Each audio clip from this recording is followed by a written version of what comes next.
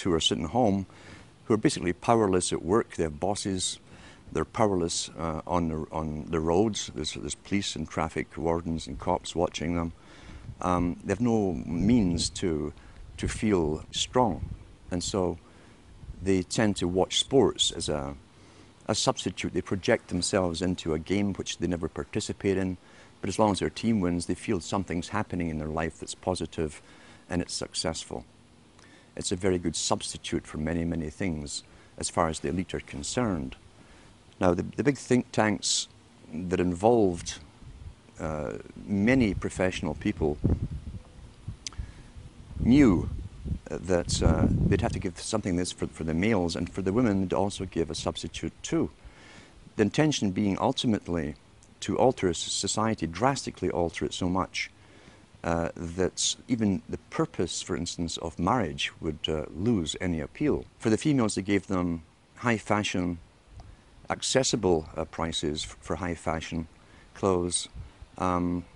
They brought in, people don't realize, they brought in the miniskirt back in the 1920s during Prohibition. They brought in cocaine at the same time as along with the booze to get young people in. The idea being that if you're doing something illegal, it's very naughty.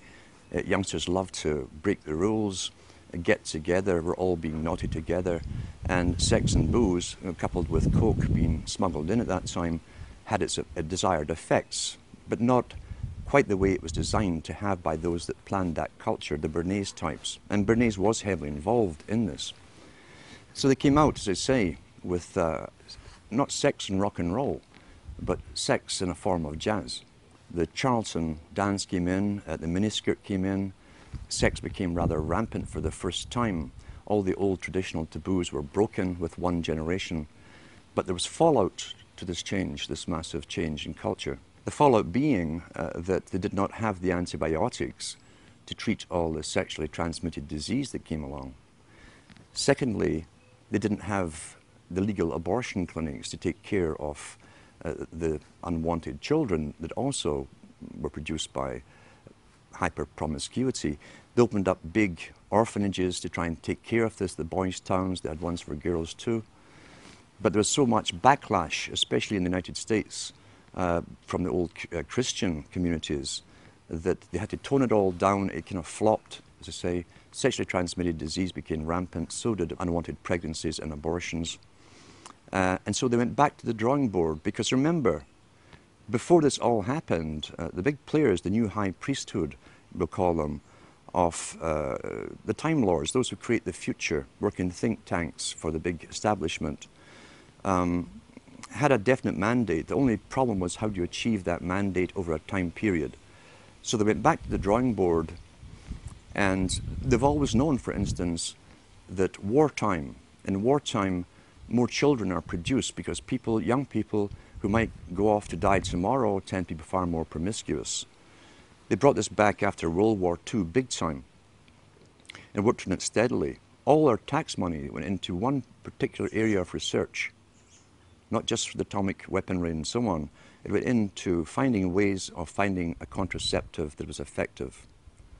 When they found it and launched it on the scene, at the same time as they launched what they called pop music, along with drugs, LSD and so on, they brought out the contraceptive. So then permission was given, in a sense, and promoted from the top down, even from the BBC, which is, remember, the BBC is owned by the British government. It's an arm of the British government. It talks on behalf of the dominant minority who rule Britain. So they began to promote all this stuff. All the DJs they'd bring on television would interview the top pop stars of the day. They were all stoned out their minds. Some of them were falling out of chairs, and the interviewers would say, "Tee-hee, aren't we naughty children?" All aimed at a young generation to emulate. This is what we do. Monkey see, monkey do. Once again, remember, the prime intent was to break the old culture of boy meets girl, going together for a while, getting engaged, getting married, having children. The family unit, they'd said, when they had the League of Nations, which was the precursor of the United Nations, said they'd have to destroy the family unit. Pretty well all of H.G. Wells's non-fiction books promotes all of this agenda. And in fact, he coined the term in the late 1800s. This is how far back this agenda of promiscuity had to go. He coined the term free love.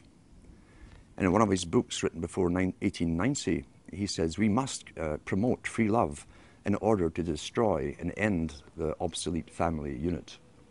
Once that's done, he said, the family is no longer in the way when government comes for an individual. Each individual will be solely responsible to the government itself, and no family will stand up around them like a primitive tribe and defend them. At the same time, the foundations within the United States and Britain and elsewhere were funding what appeared to be far-left groups, communist groups. So much so, as I say, the Rees Commission went in to look into this from the 50s to find out why top capitalists who owned international corporations and banks, international banks, were putting up foundations to fund far-left groups. Well, we know now it was to literally destroy the old culture in order to bring in the new culture, the new society. So therefore you have the proliferation of sexual activity. The fallout still came from unwanted pregnancies, far reduced than it had before because of contraception.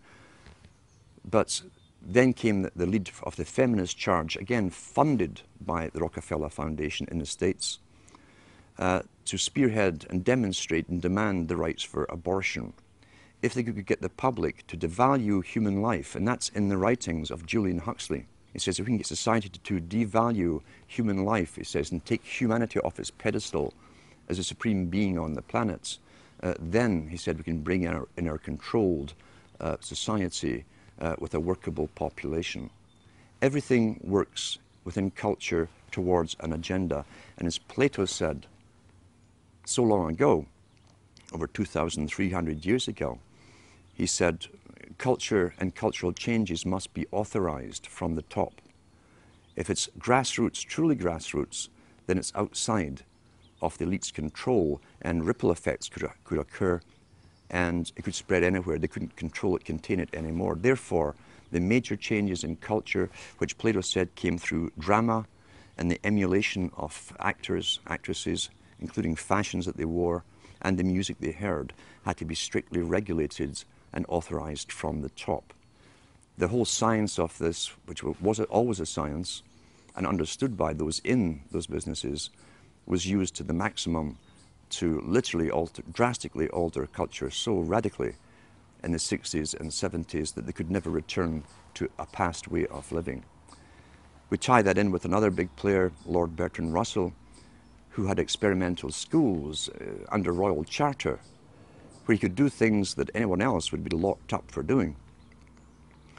He said in his own schools, and there were mixed schools, he said that if he could encourage pre-pubertal sexuality amongst the children, encourage multiple partners from before puberty, he says the chances, because of study and observation, the chances of them ever bonding with one person for the rest of their life was pretty well obsolete, null and void, wouldn't happen. Therefore, that technique all came into play during the 60s. It was called free love. Drugs helped it along the way. And that was the beginning of what we saw as short-term relationships. Divorces became more and more common. Interestingly enough, divorces really took off not because society demanded it or it came from a need or demand from the people. Divorces took off because the Hollywood stars, and remember too, the drama industry, the entertainment industry have always said this, the people follow the stars. And they're the guiding stars in the so-called occult, you see.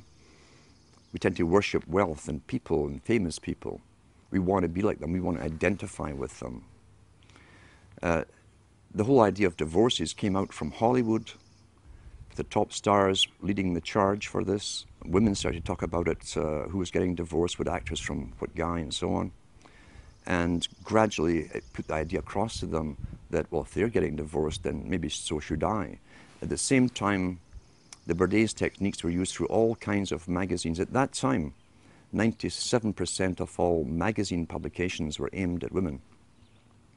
Because advertisers have said, and it's still taught in marketing schools today, women are far more easy to get to go along with something new than males are. So within all these magazines and write-ups about their famous actresses, their heroines and so on, the rich ones, the average women were reading these stories and identifying with them. They were being told that you can do anything, you can have it all. You could have a career, you can have a family, you had a home. They gave them utter lies, and they coined the term superwoman. So across the whole of Europe and the States and Canada, at the same time, always coordinated at the same time, the media entertainment industry were promoting stories of superwomen. And they'd find someone, real or imaginary, we'll never know, who supposedly was a CEO of a company, who had all these children at home, had a great husband, could manage everything and could cook great cuisine, blah, blah. And that, of course, is a fantasy. This put pressure again on most women to try and live up to the fantasy, as all advertising does. And most of the stuff we're getting is advertising, or at the very least is basic psychological manipulation. Bernays' techniques again. Remembering too that he called it the creation of a consumer society. Well-behaved people, as long as there's money going around, they would go into the material world and they would forgo having children. That's the same thing as Charles Galton Darwin talks about. If we can encourage the woman and the male to go after the material benefits of the world, there's a slimmer chance they'll actually have children who tend to be economically burdensome. People were addicted to television in a very short space of time. Most people still today think that all entertainment to do with movies, drama, is therefore nothing more than their entertainment.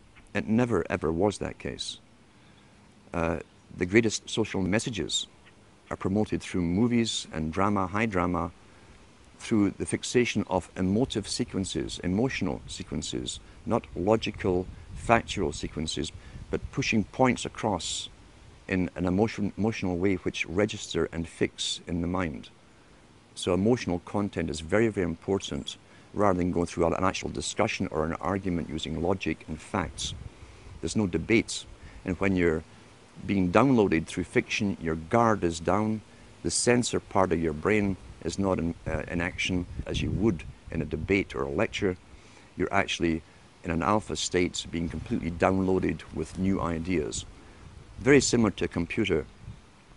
And so therefore, a culture industry, which is called by its own the culture industry.